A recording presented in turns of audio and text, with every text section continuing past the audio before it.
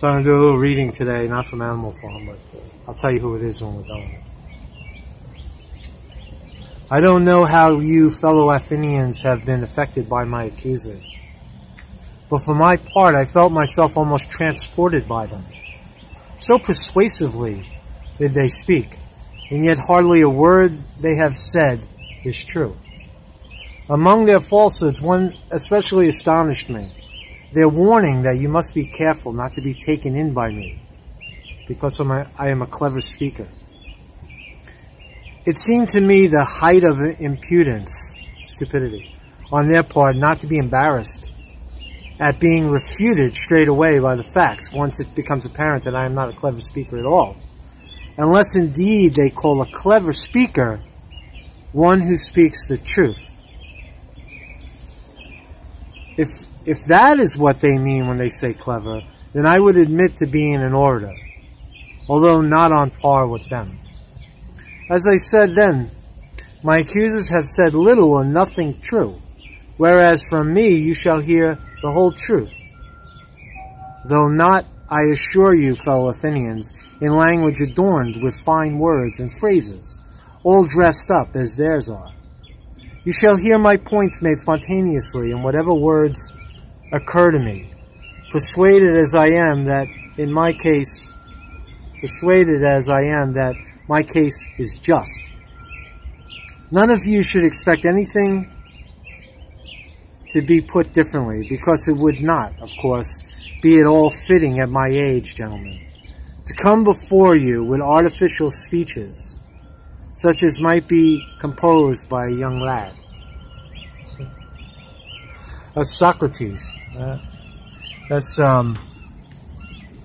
Socrates, Plato. Right? That was the apology. I'm reading the apology because Socrates was brought before the court and accused of being a traitor, an orator who tells the truth or contorts the truth as they accused him of. And then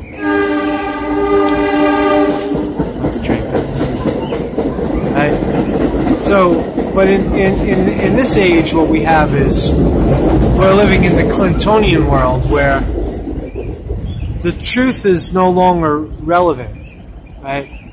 As Judy Kopp said in the comments that Hillary Clinton said about the truth, she didn't even know what they were talking about. Like, what difference does it make? It doesn't matter. Like, moral compass no longer matters. And Clinton also, is a fan of George Soros, who's on the record of saying, you can look at the video of him saying that business doesn't consider social ramification. It only considers profit, right? And that's who we've put our faith in, which is the profiteers, the corporations, right? So it's a day later, and Conte v. DSNY is at this point, over. We could still appeal. We could still appeal in New York, the higher court in New York, and then the next step would be Supreme Court, the Supreme Court of U.S. Supreme Court in D.C. Right? But I'm just going to give it a little break for now. We have time to figure that part of it out. So, I just want to get into the one part of where I talk about the. Gotta wait for the train to pass. People just like jamming me up. But the part of my arguments in previous days about what is the rebellion? How does one rebel? It's very important, right? It's very important to know how is it that a rebellion can take root, because we know that the courts are fake, right? It's a totally rigged. The courts don't work anymore, right? For the people, right? The taxation systems are screwed. The elections are rigged.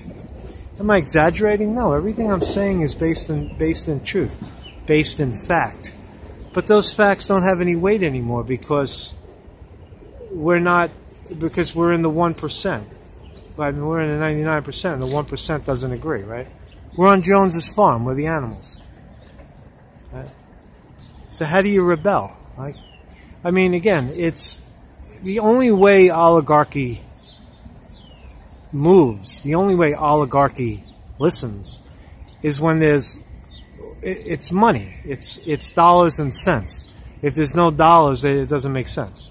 So you have to hit them where it hurts, in their pocket. So I threw out a few, yesterday, taxation, don't pay tax. Right?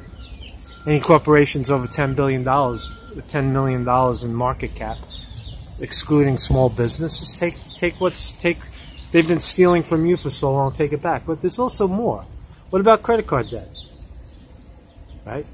It's unsecured debt. Why just, if all people came together and decided that's enough, we sink the sink. You want to sink the banks? Don't pay the credit card debt. What about home mortgages, right? Currently, the 6 banks own like 40% of all of the real estate in the United States in mortgages. Take the mortgage, throw it in the garbage, and then take your gun and put it on the stoop. And if anybody comes by to take your home, you got to remember that even the military in this country, even a mobilized military, is only 1.5 million people, but there's 40 or 50 million gun owners in America, right? People are still powerful. Second Amendment is still in place, right? Tyranny, the defense of tyranny. So you abolish credit card debt. What about student loans? Kids are getting swamped by student loans. Don't pay it, right? End of student loans, right? College tuition should be free, right? In this country, at least a state or city university. But people have been bamboozled into, paying extraordinary amounts of money for education. Don't pay it, right? See, it's not what we do, but it's what we don't do, right? Because we see, like you see in my example, right, that I did what was available, which is sue. Go through the legal system, right? Learn the language of the court, right? And you see what they do. Like in the example of Socrates, they twist it into bullshit, arbitrary and capricious, that the court, the State Division of Human Rights, has extraordinary discretion, right? They have, it's gibberish. It's garbage. Any jury, that's what they try to do, keep you out of the Seventh Amendment, right? No trial of jury. I never got a trial, right? So far. Right? You're not going to win. It's like going, it's like you're going into their court and playing basketball and expecting all the judges to favor you. No, the courts have been taken over in this Clintonian, world. Hope! Hope! Hope! Mr. Hopeful. Mr. Hopeful. 2008. We put our faith in Mr. Hopeful, Mr. Obama. In 2008, by 2011, largest transfer of wealth in the history of America. Right? Corporations, yeah, they're good. No, corporation, TPP. TPP and New World Order. These are the people, give the money to the people that know how to handle money. Wall Street. I worked on Wall Street. Anybody who's been on Wall Street two seconds knows that it's a criminal organization. It's the money grabbers. Right? They're money grabbers, right? Term limits. Get these politicians out. Term limits. If we're going to vote at all, you have to get rid of the politicians. It's not hard to do.